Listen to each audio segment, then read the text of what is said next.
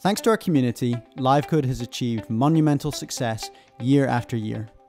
Our most recent success came via our Kickstarter campaign in 2013, which brought LiveCode into the open source domain and has so far increased our active user base twofold. LiveCode is no longer closed to community innovation, paving the way to a vibrant future. We've virtually completed the main refactoring project upon which all of the various individual features will be based. In addition to that, we've completed Unicode, resolution independence, a new graphics layer, and a whole variety of other features. Since going open source, we've had many requests to be able to deploy LiveCode apps onto the web. With your help, we'll bring HTML5 web output to LiveCode.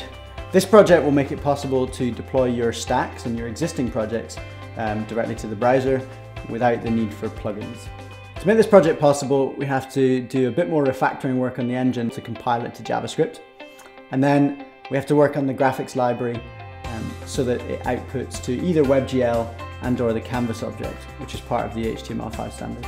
We would use the funding from this campaign to recruit a specialist HTML5 team. So our existing team would continue to work on all the ongoing projects on the roadmap that we have, and the HTML5 team would work on this project. So they would be delivered in parallel. Given the point we've reached in the refactoring process, this is the first moment where we could start producing HTML5 output in parallel with all of the other activities that we have going on. If we wait until every last stretch goal on the Kickstarter campaign is finished, it won't be until well into 2016 before we can deliver web output. We need your help to bring LiveCode to the web. With your support, we can make LiveCode web deployment a reality.